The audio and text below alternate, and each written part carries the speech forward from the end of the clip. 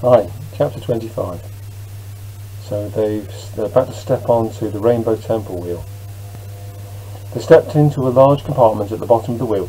On the outside, the crystal gleamed with rainbow colours, but on the inside it was so clear. Lucky felt he could see forever through it. The guards closed the gate and the compartment rose into the air, lifting slowly and smoothly off the ground. Professor Bazantine and Frolic stood on one side. The professor was talking in hushed tones about the 12 Astræas, and Frolic was listening intently, looking out at the world as they rose higher and higher. Bixer helped Lucky over to the other side of the compartment. He was still unsteady. His body ached after his fireworks. Together they watched the planet gradually reveal itself before them. They were already high enough to have a clear view into the next valley. An enormous amphitheatre had been carved out of the hillside, as big and wide as the hill itself. A huge crowd of people thronged around it, buzzing with excitement, watching the wheel. The view was so clear, Lucky could still see individuals in the crowds below. He was becoming aware just how diverse the Axer were. Though the men all had horns, some had great curving crescents, while others sported short, sharp spikes. The women's hair was all different too, and so were their eyes. Lucky could see every shade of flame imaginable, and features just as varied as human features. Even so, he couldn't help noticing a couple of Axer who seemed out of place. Two burly men with metal piercings in their faces and brandings on their arms. That's strange, he thought. They look a lot like those pirates who boarded the ship, the pirates who I killed. Hey, he said to Bixer, didn't the professor tell us there was none of Theobroma's armour here? That's right, she replied, silver eyes glowing as she took in the view. Then what are those two doing? Asked Lucky. Bixer looked where he was pointing, but by the time she did, the men disappeared into the crowds. Which two? She said. Never mind, they're gone now. Lucky kept looking, but there was no sign of them amid the mass of people.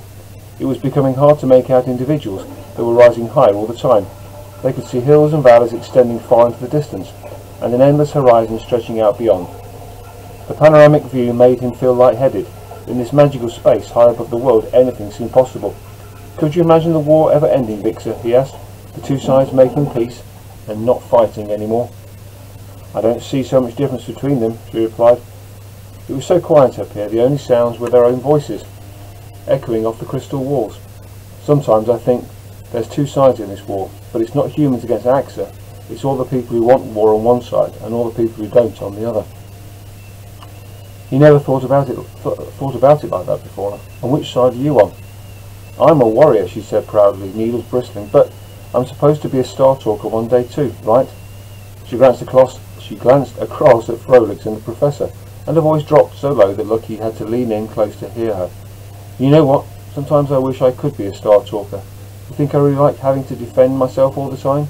Imagine having a temple like this. Imagine being like Gala. But for an instant, her neon needles flashed with cobalt-closed coloured light. Then the colour drained away. It'll never happen, though, she said glumly. I don't have the power Mystica thinks I do. Lucky frowned. What do you mean? You're brilliant. You know everything about the stars. Sure, I can talk about the theory. And it's not like I haven't tried, but I just don't feel it inside me. She shook her head. The truth is, I've never heard a star singing my whole life. You haven't? He said, surprised. He was totally silent for a moment as he took this in. Then he looked up through the crystal top of the compartment. There they were, bright and beautiful as always, a million points of silver light shining in the black. I want to, sighed Bixer, gazing up at them too. More than anything, I wish I could hear a star singing to me, like Mystica and the Professor have. Like even you have. She looked down again. But it will never happen. And anyway, what's the point of power if it can't save the people you love? Mystica's power couldn't save my parents from the Axer army and the Shadow Guards. Now she's dying and no one can save her. Soon she'll be gone and the captain too. What am I going to do then?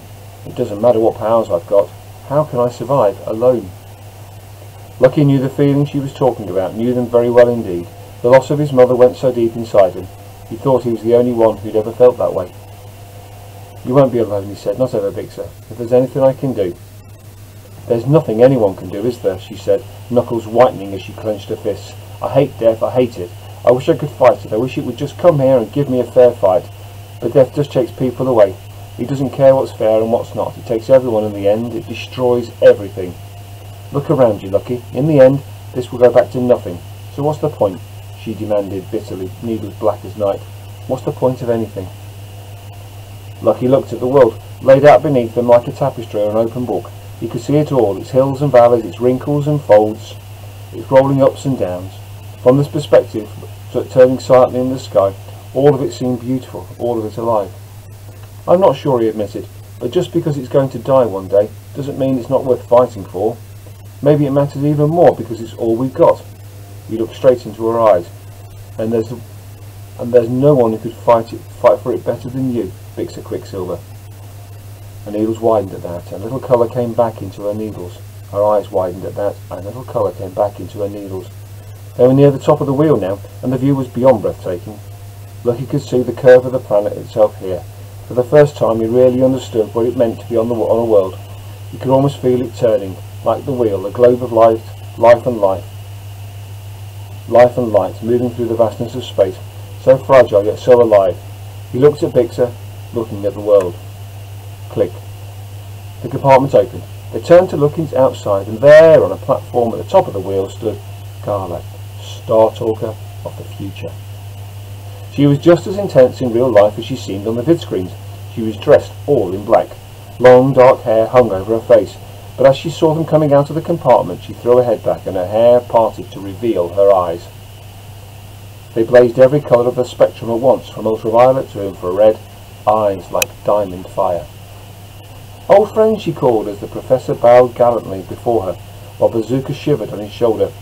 "I've waited so long for you to return, and now here you are, bringing those who will shape the future." She beamed at Bixer and Frolix, who both looked starstruck, and then she turned to look at Lucky with her rainbow-coloured eyes. She stared at him openly, nakedly, like the other Star Talkers did, and her gaze seemed to reach directly into his brain. "Thank you for your fireworks," she said. "I know how much they cost you." Lucky felt confused. He could feel the wind on his face, could feel how high up they were. "From the stars we all came," he began. "And to the stars we return," said Gala. "Perhaps sooner than we expect." She turned back to the Professor. "So tell me, friend, what brings you here at last?" "Many mysteries lie before us, Gala," said the Professor. "We hope you will be able to unravel them."